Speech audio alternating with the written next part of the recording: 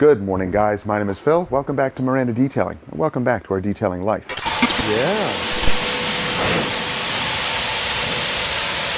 So in today's episode, we are actually working on this Lexus ES model, and it's a pretty simple job today. All we have to do is our Onyx paint protection service. If you're interested in that service or you just want to know what is included, check out the links down below. It goes right to our website, and you'll see the 3 different levels of Onyx services. The Onyx services are exterior only. So it starts with the paint protection, paint enhancement, paint correction. Those are the 3 levels that we offer. And within those 3 levels, there can be some variations depending on what the customer needs. And the pricing there is also something that can not necessarily be negotiable, but starting prices at, and then customers can add things onto them. It's really about what the customer needs and what their budget is. So sometimes with paint enhancements, they can go a little bit over, not quite full correction, but not just a simple polishing, somewhere in between. That all depends on communicating with the customer. So let's take a look around this ES, this Lexus, and we'll get started on it. And you see the vehicle behind us. This is a 2020 4Runner. This was just in for our new car prep and ceramic coatings, and we applied G-Technic Crystal Serum Light to, of course, all of the paint. We coated the trim, the glass, the windshield, face of the wheels, and also interior leather and vinyl. So I will have a video on this one on the channel. So let's have a look at the Lexus. It's really not that bad. We have some light dust here, but nothing too crazy. They can't even focus on it because there's not much on it.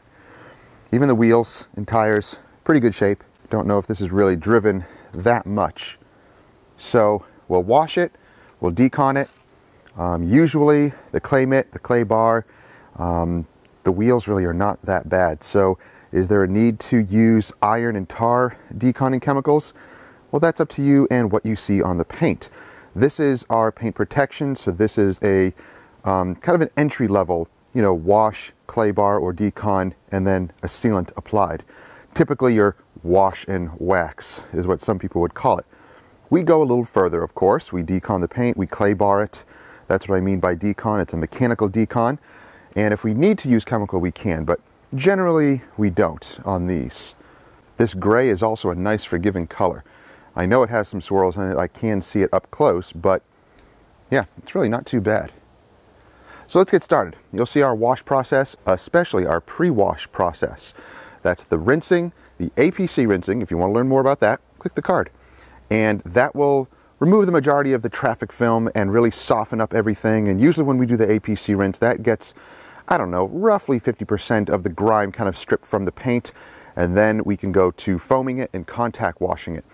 The APC, or the pre-rinsing stage, is very important, we have found, for us.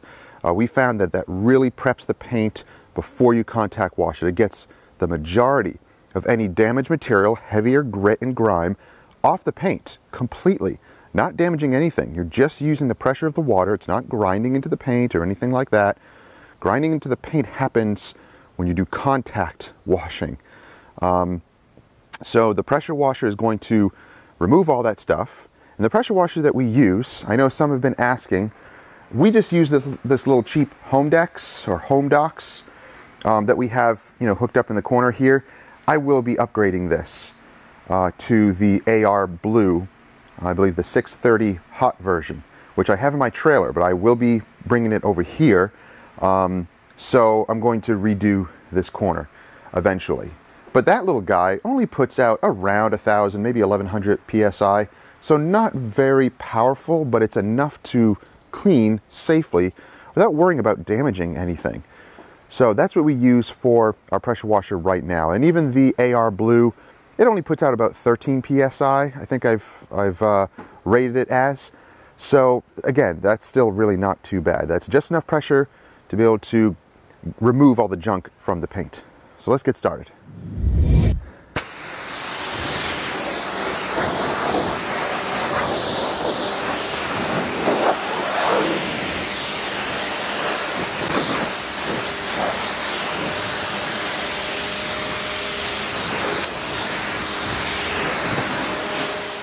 So guys, check this out.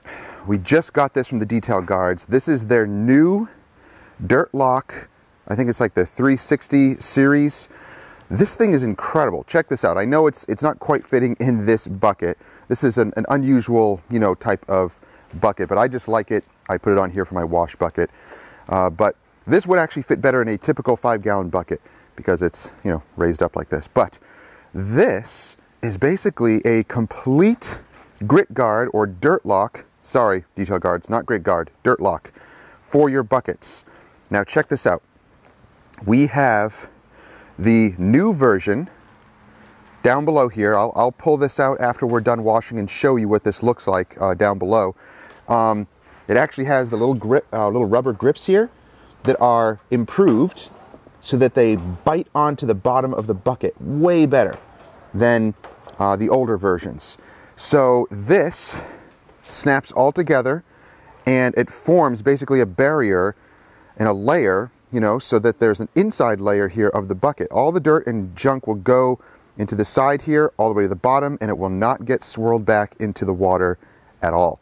So you get your wash mitt after you're done a few panels and you rub it against the sides here, and you can see how it'll push dirt and grime into those little slots there, those little grooves, and it will go all the way down to the bottom.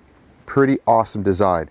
I mean, that is hefty duty. That is the best dirt lock design, or basically grit separator design, that I've ever seen. That's impressive.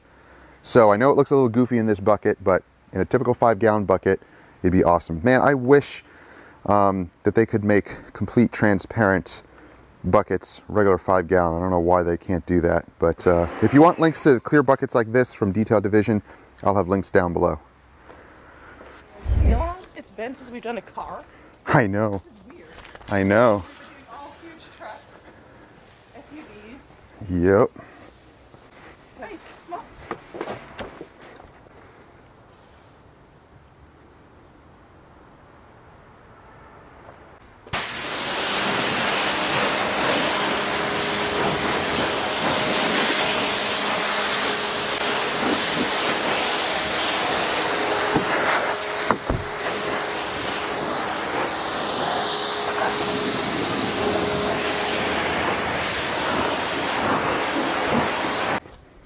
Oh, whoops, forgot to fill up my soap bucket. I mean, my soap thingy-majiggy.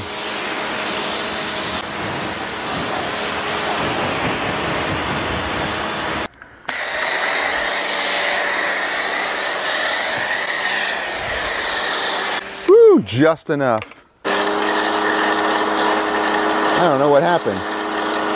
Can you feel grittiness? A little.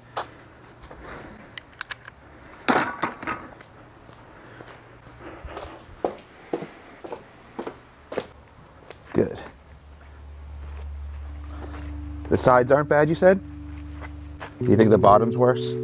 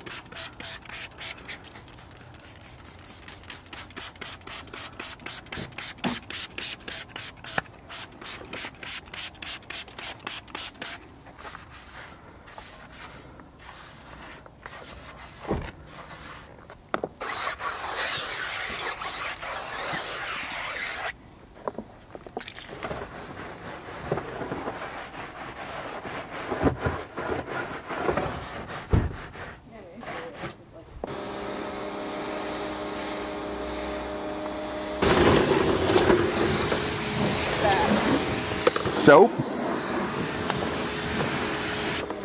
What? Soap?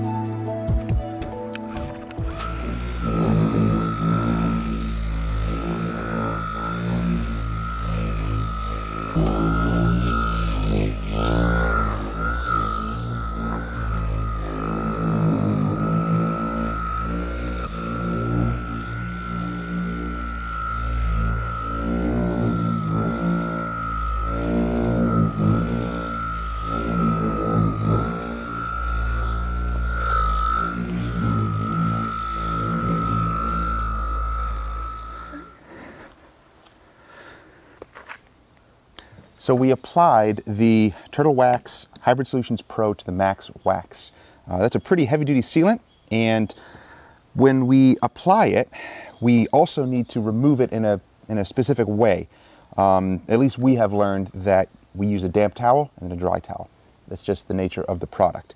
It is a graphene-infused product, and basically it's a ceramic type of sealant. So it had probably about 5 minutes now to dry. Damp towel, dry towel. If you just use a dry towel, it's really not going to come out the way that you want.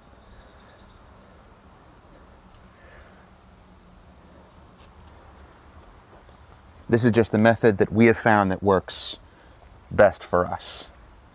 If you're indoors, it might be a little bit more user-friendly, but still, we found that you need a damp towel or a spritz of water. Either would work. It works well with water, so you don't have to worry about it impeding durability or anything. Nice. There we go.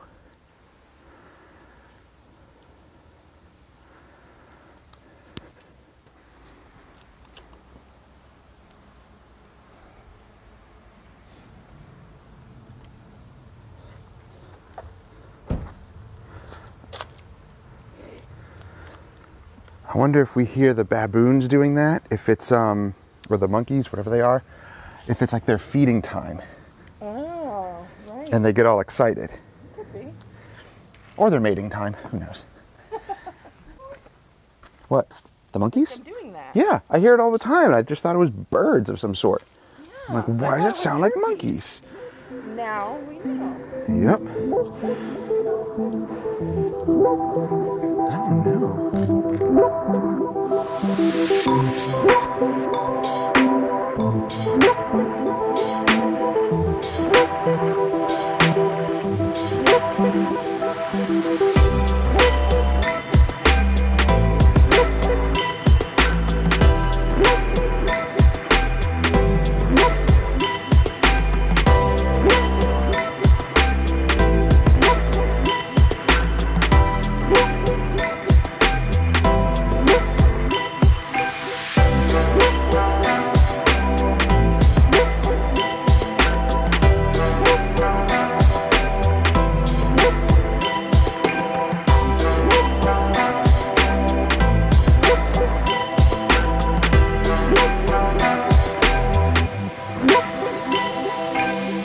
The Lexus is done, and it looks beautiful.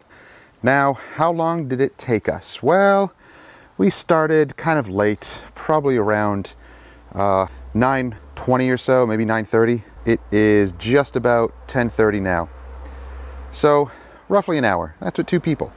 So if you're alone, maybe up to 2 hours, depending on the condition of the paint. But we are seasoned detailers. We have a method and a technique down so well that we can move very quickly, very efficiently, and get the job done. So it's looking beautiful. Tires and wheels cleaned, protected, and the paint is looking pretty awesome. Now, no polishing or anything like that. Just, sealant application with a polisher, a dual action polisher that really boosts the gloss, and it will remove any minor marring that was left behind from the clay mitt. Yeah, it looks awesome. This thing's ready to go. Let's show you what's going on in the detail lounge. Beep boop, beep boop, beep boop. All right, so we're coming along. I did some work this past week, and we framed the inside of the door here. So, whoops, there we go. So that's looking great. I have to put just another coat of trim paint around here and do some caulking of the finish nail holes and caulk all around here. Seal that all in. This is not drywall, this is just the plywood, and I actually kind of like the look. It just kind of frames everything in. We did some minor repair here on the cinder block that's down here. I had to fill in that area. So once we take this blocking off, we'll just paint all of the cement. It has a weird border all around the bottom here. So when we put the cabinets in, it's going to be kind of weird. So I had to buy some 2x4s.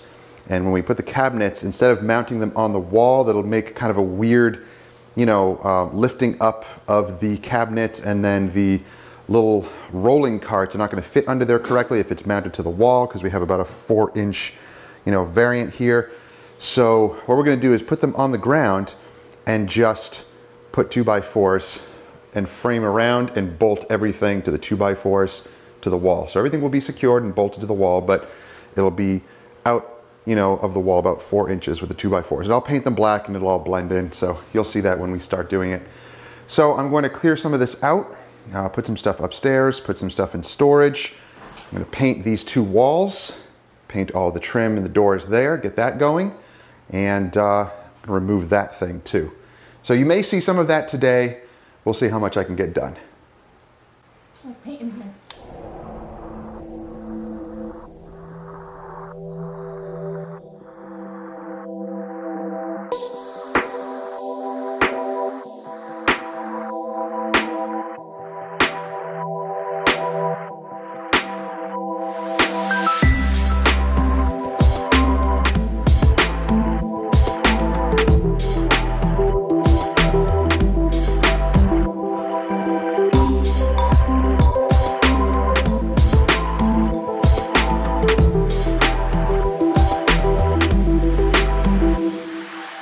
All right, now that wall is not finished. This is just first coat, but the cabinets are going to go across the wall here. So I'm not going to go crazy with finishing perfectly here. I'll probably do a second coat, you know, here, and maybe along the top where the cabinets, you know, are going to go. There's going to be a space up there. But yeah, for the most part, that's pretty much it. So this wall is painted here, the trim is painted, this is all locked in. I actually have to paint this still, but it's first coat, so that's good. Oh yeah, look, I got a mirror up. Now I'm just waiting for patches to dry on this wall over here. I had some pretty nasty holes from where I removed the propane space heater, so I just curled back the propane pipe here, and that's just going to stay there. And not move. The cabinets will go right up against there. There'll be a space there that I might block in, but I have an outlet there. I have 3 outlets along this wall, which is awesome. And I know I painted that one. I'm not worried about painting these ones because they're going to go underneath the cabinet. So that's looking good. And check these out. These are the piping that we're going to use for shelving across here. So I have these boards which are just painted, and one is going to go across here. Actually 1 and 2 will go across there. I might get these same ones and put them up here. They look really nice against the black. Yeah, that looks really cool. So this might go up here also, and I'll put a shelf along here. So yeah, it's coming along. I'm waiting for those cabinets and the floors to come in any week now, either this week or next. And I have the board here, which will go behind the cabinets. You know, I have the cabinets mounted on the wall up above. I'll have the wood shelf down below that's about 6 feet across. So I'm going to have a 2x6 section in the middle where I'm going to put this, and I'll paint this all black so it all blends in, and we'll have outlets there, we'll have lights. It'll look really nice. That way I can put little holders on this, display product, whatever I need to do. So yeah, looking pretty awesome. Now I'm using all flat paint here just because it's easier to cover over. And if I need to touch up anything, I can touch up just small areas. That's the beauty of flat paint. I usually use eggshell, but flat paint will look really nice in here. Now I also have my sound panels coming in today. Don't know if they'll make it for the video or not, because I'll be finishing up this video very soon, so I don't know if they're going to make it in time, but you'll see them eventually. I have gray and red hexagon sound paneling coming in to hopefully deaden some of the echo. Yeah, you can kind of hear, I don't know if you can hear it with the snaps, but pretty echoey in here. And I might actually have a few sound panels on the ceiling because we have such high ceilings here. I'm going to put a ceiling fan here I have coming in tomorrow. and some other lights up here. Oh yeah, replace that light there. That looks much better there, my little coffee corner. So yeah, lots of cool stuff. Working on this today, having some fun. This is something that I really enjoy. So you'll see this really come along once we get the floors and the cabinets. It's going to be fantastic. Well, the Lexus is gone, so customer is very happy. I still have the 4Runner in here because it's supposed to threaten rain today. It's supposed to be a thunderstorm. So we're possibly going to have to hold this until Wednesday. So here it is, at least. I didn't get any sun shots, unfortunately. But I put the bug deflector back on, and it is looking gorgeous. So let's show you the new Dirt Lock 360 Dirt Lock thingamajiggy here. Let me show you exactly what it's called, because I need to tell you exactly what this thing is, because I need to. The Dirt Lock attachment scrub wall, either 180 or 360. So it comes in 4 sections, but you usually get 2 sections per package. So you can either just do one side or do all around. I chose to do all around, just because it's an interesting concept, because everything now is locked in place. Once that dirt gets into there, it's going to the bottom, and it's not going into the water again. So it's the same design, same little slat design as the bottom here. You can see this too. You see the bottom here. Let me lift this thing up so you can really see up close. You see the slats there? That allows it to lock into place in the bucket.